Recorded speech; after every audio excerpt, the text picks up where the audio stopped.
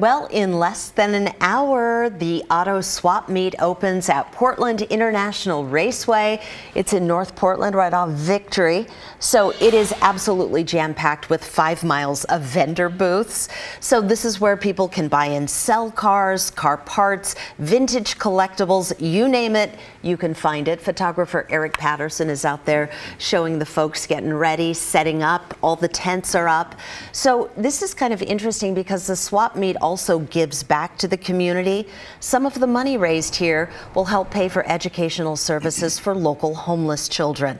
Let's give you all the details. The PIR swap meet opens today, like I said, at 7 a.m.